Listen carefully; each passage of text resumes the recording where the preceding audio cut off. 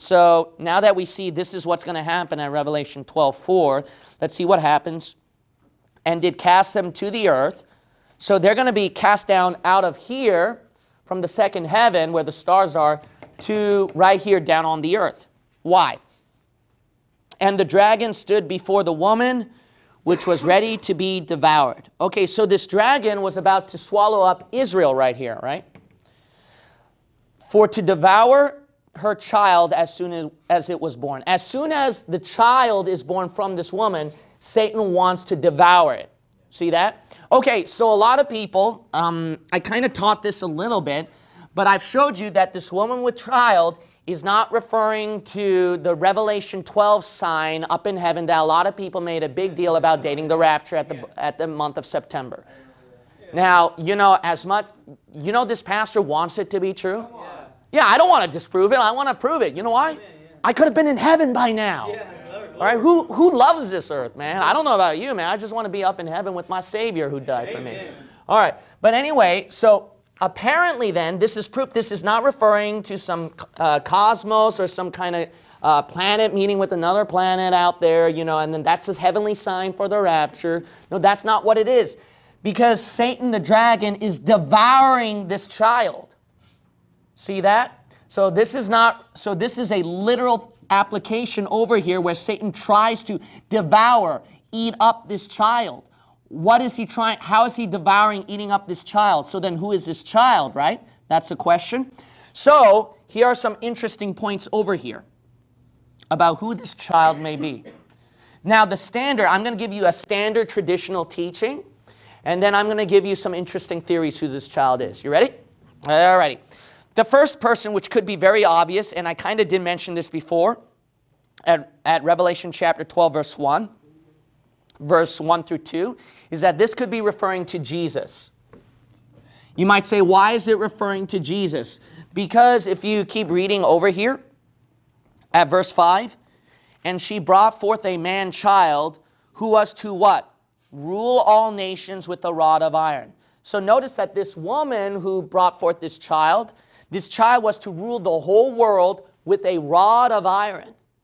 All right, who's the one who will rule with a rod of iron at the book of Psalms chapter 2, at the book of Revelation? That's Jesus Christ. Jesus Christ is the being who will take over this earth. So all these elites, they can grab more of this earth if they want to. You might say, why are you doing that, Pastor? We got to fight. You're not going to fight it. The Antichrist has to rule.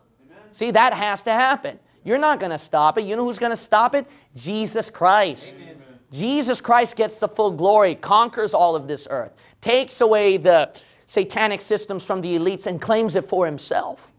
See, he's going to do that. So there's nothing you can do about it. What you need to do is what Jesus instructed you. You need to be crafty to survive on this earth and to keep getting souls saved and keep building up ministry so that people can hear about Bible-believing truth. They're not going to hear it if you shut down your ministry. So that's what we got to be doing in the meantime. All right, now this is referring to possibility number one, Jesus. That's the traditional teaching. And yes, Satan tried to devour Jesus Christ when he was a child, right? What happened when he was a child? Herod tried to make sure that Jesus Christ was non-existent, so he did one of the most brutal things you'll ever hear throughout history. We're going to kill all we're going to kill all newborns from 2 years old and under as well. That's brutal. That's a madman over there.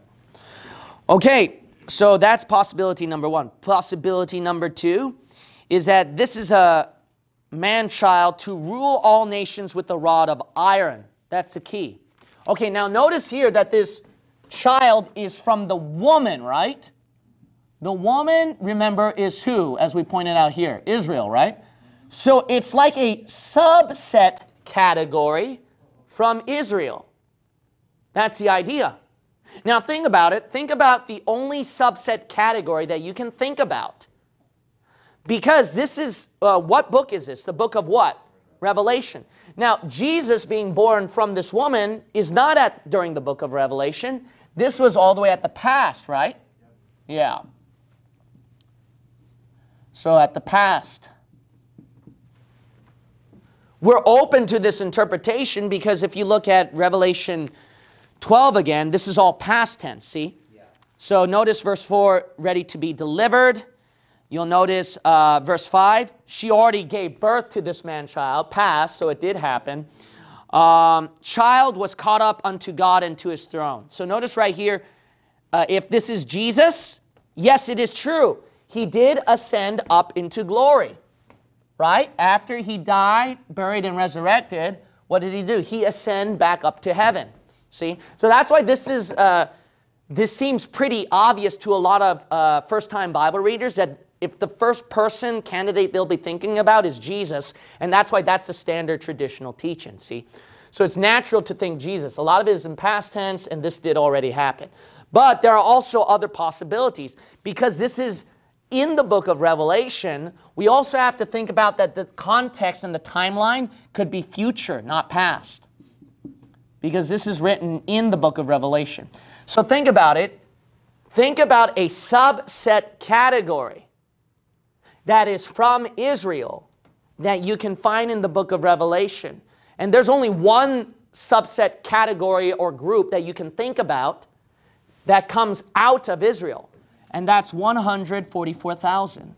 All right, so look at Revelation 7 again, right? We've seen that before, Revelation 7.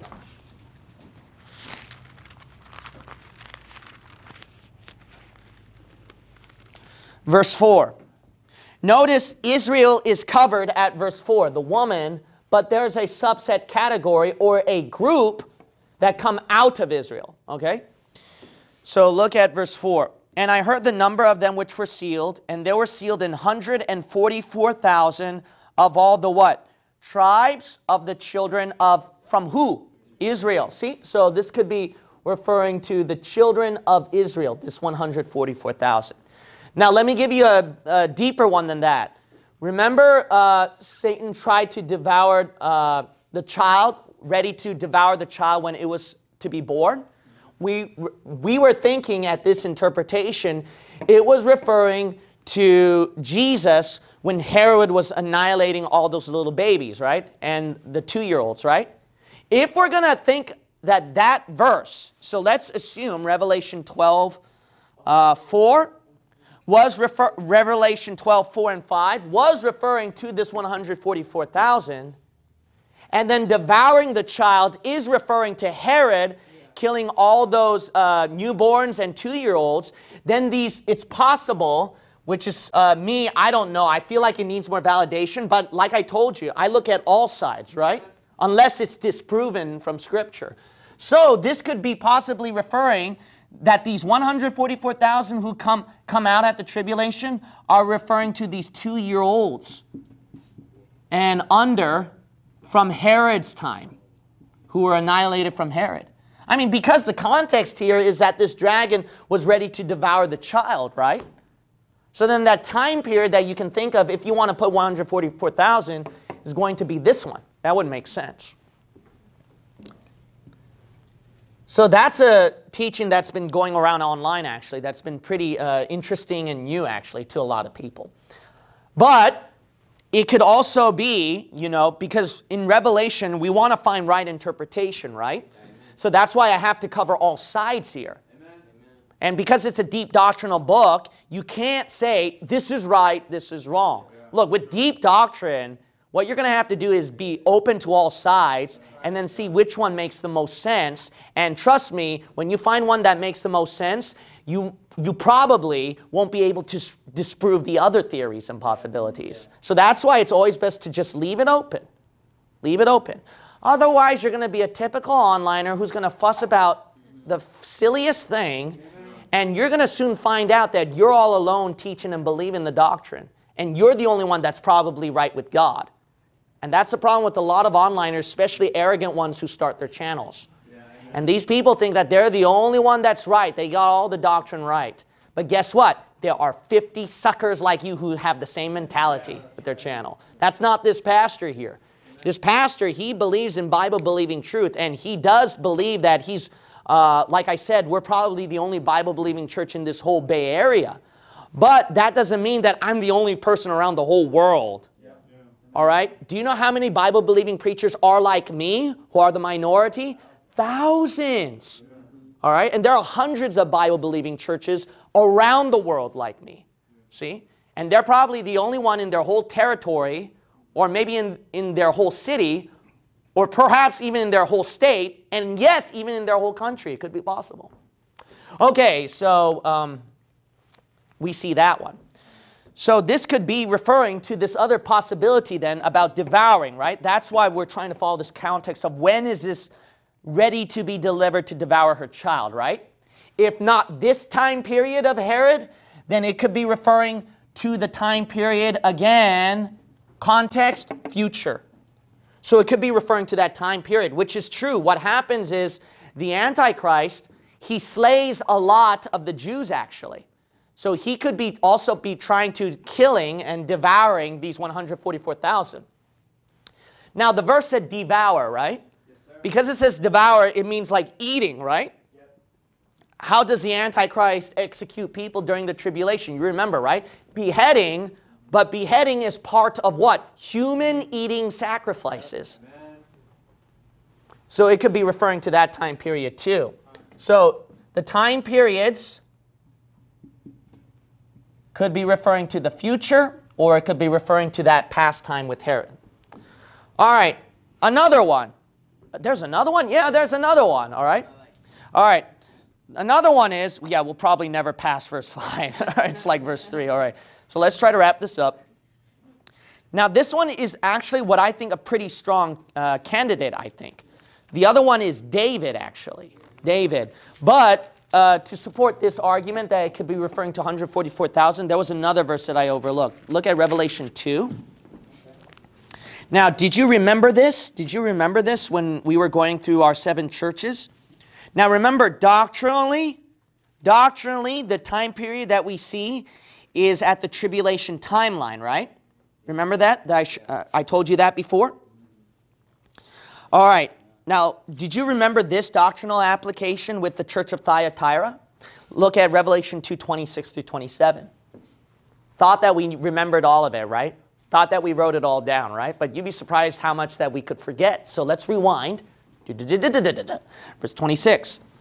And he that overcometh. See, that's any individual. And that's a tribulation reference, right? Remember we covered that's a tribulation reference about overcoming. He that overcometh and keepeth my works unto the end. See, that's a tribulation wording. We can see that again, right? So I'm not going to explain why. I already explained that last time. To him will I give power over the what? Nations, and he shall rule them with a what? So it's not just Jesus Christ. It's to any person during the tribulation timeline. Why? Because remember, I told you something that was mind-blowing to you. When Jesus Christ rules over all this world, he wants to share it with you. Amen. Unfathomable, right? What a God you serve. Yeah, amen. What a God. Amen.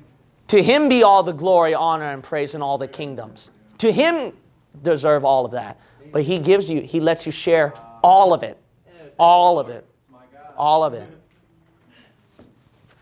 All right, now start getting busy serving God. Amen. Rather than wasting your time accumulating wealth with a small little portion of this earth. And if you're very lucky, a small little household in the San Francisco Bay Area. Oh, you're rich. Oh, that's your life. You want to waste all your years of life on, huh?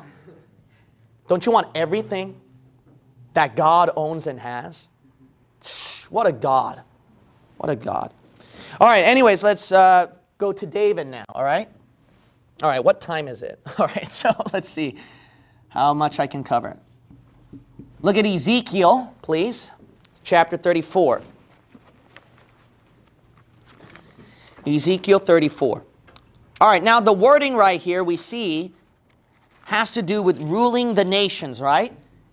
And there's a lot, and that's referring to Jesus Christ, that kind of language. Or it could refer to the tribulation saints too. We've seen why that's possible.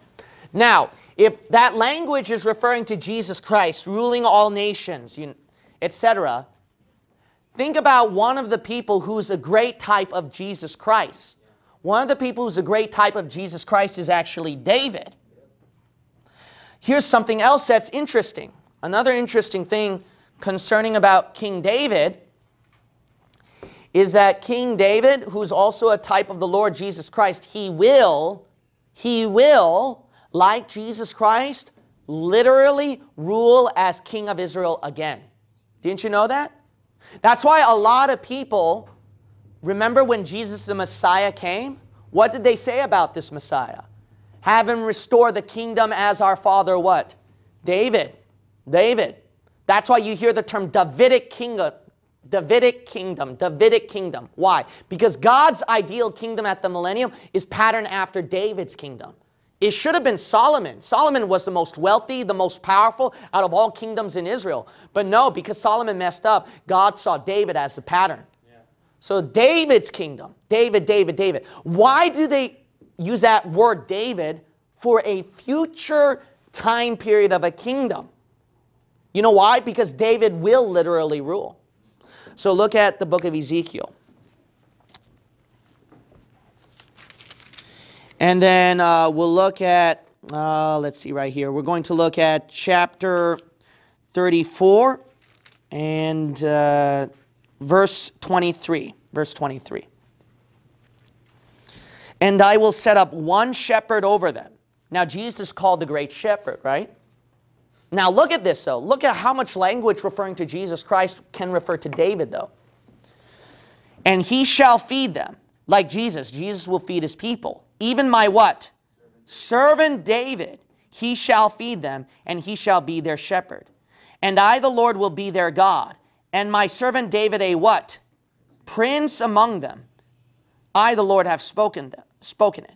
Now look at this. Verse 25. Look at this language. And I will make with them a covenant of peace.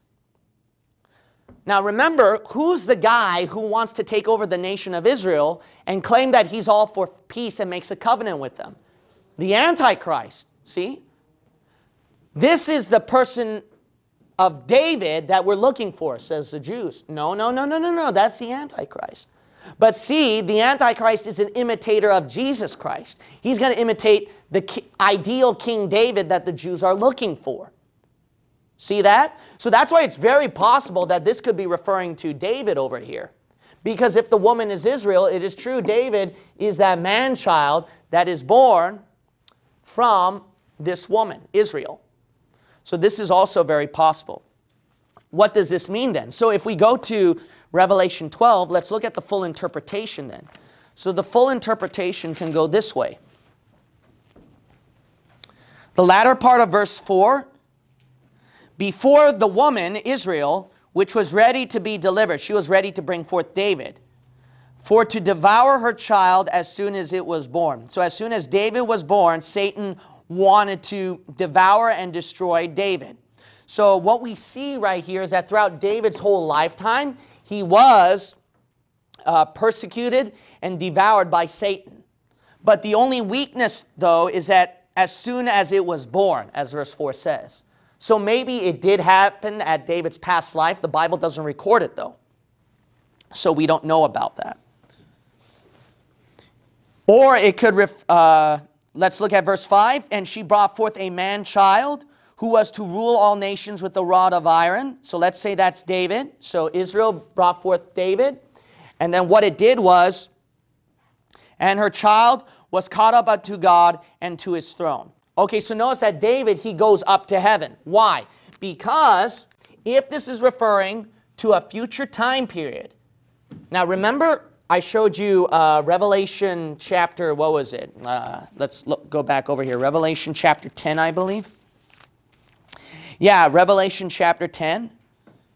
Remember, I showed you some interesting points over here at Revelation chapter 10 about the mystery identity of this being. Do you all recall that? And I told you about this mystery identity that it could be referring to the person at Revelation 12. Yeah. So it could be referring to David, actually. It could be referring to the same person who is this Savior, this superhero that's going to show up at the tribulation. So David can show up in the middle of the tribulation. Imagine all the action there. You got 144,000. You got the two witnesses, Moses and Elijah. And then this Savior that the Jews were waiting for, this king. And then this guy could be David. That's going to be a lot of action over there, dude. Wow. I mean, imagine that you got the 13 bloodlines of the Illuminati over there, which consists of the 10 families and then the satanic trinity, false prophet, antichrist, and Satan, And you got Babylon, the great whore of Babylon at Revelation chapter 17, 18, the Roman Catholic system. And then you got the Antichrist 10 world powers, which include America, Russia, and England. That's going to be a lot of action. Dude, you talk about a television show that's worth watching with all different characters. This is going to be phenomenal, man. So that's going to be amazing. So when David shows up, what was David's kingdom? How was David's kingdom built? It was like David, he was known as a person who built up the kingdom and paved the way for Solomon. So you need a person like David to do something big probably. All right, so that's pretty interesting. Now, returning to our main text at verse 4, I mentioned to you that the weakness is for to devour her child as soon as it was born. And I said that the weakness is there is no record that when David, as soon as David was born, the dragon, Satan, immediately attacked him. But what this could be referring to is that it was born from not from a woman, but from Israel, right? So as soon as David was anointed king, see that? Born to be Israel's king, we do know that Satan tried to immediately attack him. So that's another possibility you got to think of. All right, now the last possibility, woo, what fun, all right, is that we don't know who this person is. All we know, all we know is that it's some kind of hero that they're waiting for. So this is referring to some kind of hero that they're looking for. So whoever this hero is, God's going to raise this hero up, who's going to be similar like David, like Jesus Christ. And this hero is going to come out and then defend for the nation of Israel. So that's intensely interesting, actually. So whoever the superhero is out there, we don't know. It might be one of you because you never really got saved to begin with. And when we got raptured, maybe you'll make up for it. I don't know. I'm just kidding. I'm just kidding. All right. God forbid, be raptured with me. Revelation chapter 12.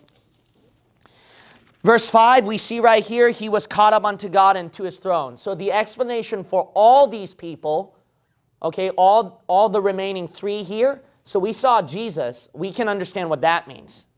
Caught up to heaven and to his throne, because that did happen to Jesus. But what about these three? Do it happen to these three? Yes. Why does it happen to these three? Because I already covered it before, and I'm not going to cover it again. There is a rapture in the tribulation. Wait a minute, Pastor. I thought you said that we will be raptured before the tribulation. Yes, I did. But you said there's a rapture during the tribulation. Yes, I did. What did you mean by that? There's two raptures. I explained it before. I'm not going to explain it again. There is a rapture for the Christian church before the tribulation, and we're gone. And then there's a separate rapture that God gives to the tribulation saints. So these three beings, we see they got raptured, the tribulation rapture. See, so that's a simple answer there. They did get caught up. But if, think about this, if these are the people who got raptured, there's someone left behind. There's still the woman left over that's persecuted by the dragon. You'll notice that at verse 6. At verse 5, as soon as the child, let's say it's any of these three, okay? As soon as they got raptured to heaven, notice it says right here in verse 6, and the woman fled into the wilderness. See, she's being persecuted by Satan the dragon. See? So what could this mean? What this could mean then is that as soon as these people are raptured to heaven, there are still remaining Jews who are persecuted by the Antichrist and who are saints, who are the good guys. Really? Is that possible? Yeah. This explains a lot of wrong doctrine there. You hear so many rapture doctrines. One's before the tribulation. One's in the middle of the tribulation. One's after the tribulation. There's one that are partial raptures where if you're worthy enough, then you can be raptured to heaven. And if you're not worthy enough, you'd be left behind. But then there's another doctrine that says, no, as long as you believe in Jesus Christ, you'll be raptured no matter what. Which one's which? I'm so confused. You'd be surprised. All of them are true, but they're just not rightly divided. Dispensationalism. What does dispensational mean? You rightly divide verses to the right group of people, right time period. I mean, that's the same thing. If I told you that, hey, I got a green car, and then if I told you, hey, I got a yellow car, and if I said, hey, I have a blue car, okay? And then let's say that I say something totally different. I have an orange bike. What are you all going to be thinking? You're all going to be thinking, there's contradicting information over here. Which one's which? How about all of them, man? Amen. You just didn't rightly divide all these things in proper context. It's just natural. It's common sense to think that way, to rightly divide things. Okay, so let's continue on over here. Why is the woman Israel left behind? Remember, I showed you this verse, so I'm not going to show you again. Matthew 25. Remember Matthew 25? 10 virgins. 5 were wise, 5 were foolish. See, these were saints. These weren't people who were in the bad guy side. These weren't people at the Antichrist side. These were saints trying to get ready for the marriage supper of the Lamb, trying to meet Jesus Christ. But what happened? 5 of them weren't worthy enough. So they were left behind, and 5 were raptured up. That explains the leftover people. See that? Not only that, there's a second thing, which I taught you before, and I'm not going to teach you again. Remember Revelation 11? I showed you at Revelation 11 that there was this rapture that happened of the 2 witnesses, and then the people who are supposed to be on the Antichrist side, all of a sudden we see a number of them following the prerequisites of the everlasting gospel at Revelation 14. They start to fear God and they start to give Him glory. See, so there was a switch of sides now, see? So notice right here, you got to think about all these things. That way everything can start to click and make sense. So that means then you don't have to be terrified today.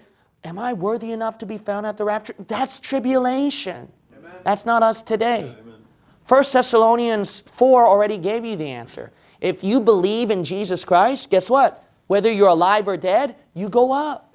You get raptured. See? How are you going to invalidate Ephesians 1:13 and Ephesians 4:30, which points out that even if you sin, you're not worthy enough, you're still sealed with the Holy Ghost all the way to the rapture? That's powerful, right? Alrighty. Notice how all this right doctrine, I'm just telling you from memory too. And some of you, this is not new information. This is something you've heard of before. You might say, man, that's so much knowledge. Aren't you blessed to be a Bible believer? See, this is something you already knew in your head. If this is new to you, then you're still growing. Or if some of you are not a Bible believer yet, and that's why this is new to you, today would be a great time. You're missing out. This is something that's just natural, that's in the back of my head and memorized, and some of these members too. So get into it. Join a Bible-believing church. Grow. Okay?